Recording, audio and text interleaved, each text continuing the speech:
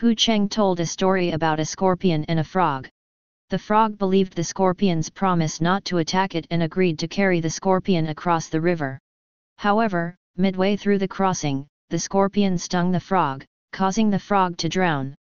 Through this story, he warned his son never to trust anyone, including his parents, and to always rely solely on himself. Kong Kong's father's infidelity photos were orchestrated by Hu Cheng and deliberately posted online. His goal was to tarnish Ning Yu's reputation, making her lose job opportunities and ensuring she remained under his control. Ning Yu picked out a dark-colored tie for Hu Cheng, which he accepted with apparent pleasure. However, on his way out, he switched back to his preferred light-colored tie. Song, who co-founded the business with Hu Cheng, commented during lunch that Hu Cheng looked better in a dark-colored tie. This remark infuriated Hu Cheng. Using Song's recent surgery as an excuse, Hu Cheng suggested he take time to recover at home and subsequently dismissed him. Zhou Wei advised Hu Cheng to reconsider, reminding him that Song was an old classmate and that the three of them had struggled together to establish Yao Feng technology. Moreover, Song had just been discharged from the hospital, and firing him like this might demoralize other employees. Hu Cheng responded dismissively, saying, "Didn't I already give him severance pay?"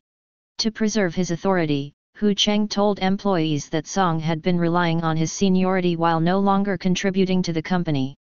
He accused Song of embezzlement, claiming the company would not tolerate freeloaders. Hu Cheng framed his decision as a painful but necessary one for the company's well-being. Hu Cheng even promised a 20% raise for all employees. Hu Cheng hosted a family dinner for President Lan. Ning Yu wore a different kippao, earning President Ian's enthusiastic praise. During the dinner, President Lan proposed that Ning Yu provide her company with some legal consulting services, assuring her that it would be a paid arrangement. While Ning Yu reluctantly agreed, Hu Cheng interjected, saying, "President Lan, let my company's legal team assist you instead." In the car, President Lan asked Zhou Wei, "Hu Cheng wouldn't let his wife help me. Does that mean he doesn't trust me?" Zhou Wei replied, "Not at all. Hu Cheng has no issues with you. He deeply cares for his wife, and this is just how he always handles such situations." After leaving the company, Song sought out lawyer Qin Kan to protect his rights. After listening to Song's account, Qin Kan said, "If everything you've stated is true and you have evidence, I will make sure justice is served for you." Song nodded firmly in agreement. Xiao Zhu, who used to work at the service station, was specifically assigned by Hu Cheng to look after Ning Yu. Now that Ning Yu no longer works there, Hu Cheng instructed him to finish his tasks and then transfer to the Shanghai branch office.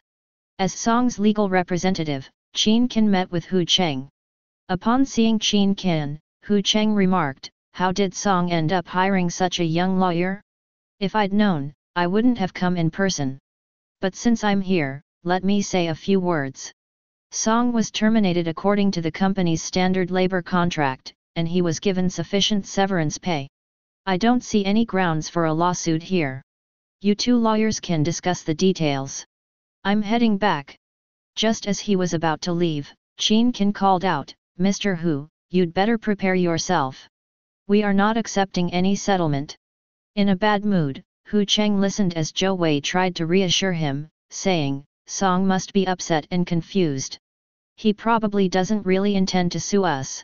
I'll go talk to him tonight and clear things up." Tian Kaiuzi arrived at Hu Cheng's office, ostensibly to discuss the legal contract, but in reality, she had come to keep him company. As soon as Zhou Wei left, the two became intimate in the office. Ning Yu went to the hospital to visit Kong Kong and happened to see Xiao Zhu handing Kong Kong's mother a sum of money, claiming it was compensation from Hu Cheng. Ning Yu then asked Kong Kong's mother about the situation, and she responded, "This matter ends here. I hope you won't come looking for me again." After leaving the hospital, Ning Yu followed Xiao Zhu's car and discovered that it led back to Hu Cheng's company.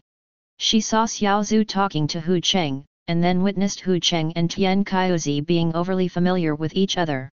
To her surprise, Hu Cheng personally drove Tian Kaiuzi away, further deepening her suspicions.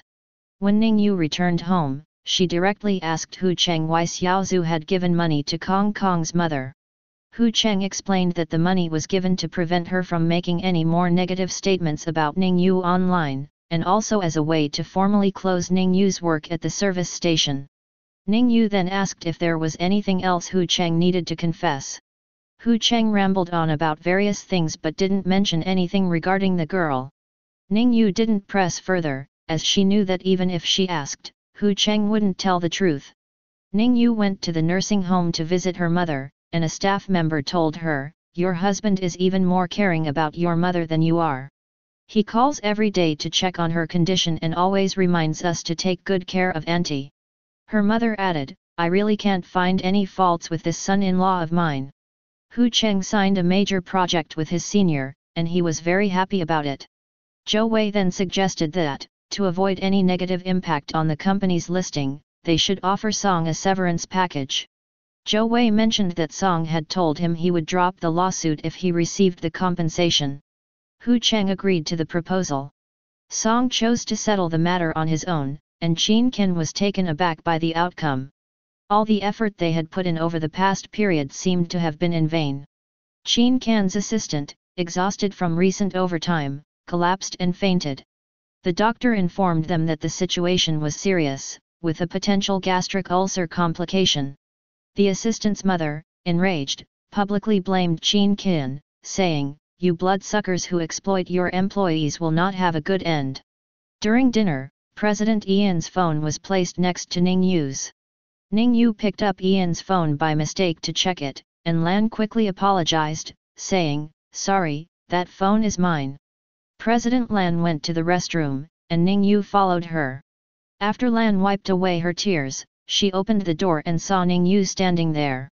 Lan grabbed Ning Yu's hand and explained, "The message you saw earlier was just a joke from my best friend. My relationship with my husband is actually very good." Ning Yu replied calmly, "I didn't even clearly see what the message said." Hu Cheng asked Ning Yu, "What did President Lan talk to you about just now?" She replied, "She talked about infidelity, her husband cheated on her." Hu Cheng responded, "That husband of hers is really a piece of work." Ning Yu said, "President Lan is so outstanding. How could her husband cheat on her?" He replied, "Wife, let's not interfere in other people's family matters." She then said, "I was just wondering, if my husband cheated on me, would I be able to endure it like President Lan?" He reassured her, "Don't worry about it. I won't cheat." Qin Ken fell into self-doubt, feeling that he had failed to protect his client's rights. In his frustration, he offered to resign, but his supervisor did not approve of his resignation. Qin Ken expressed his firm decision to resign to his supervisor, and the supervisor reluctantly agreed. Ning Yu could not remain calm. Her husband, Hu Cheng, repeatedly claimed to love her, saying everything he did was for her and for their family. However, the image of him hugging that girl haunted her. She turned to her son and said, "We're not going to be like small fish. We're going to be like lions."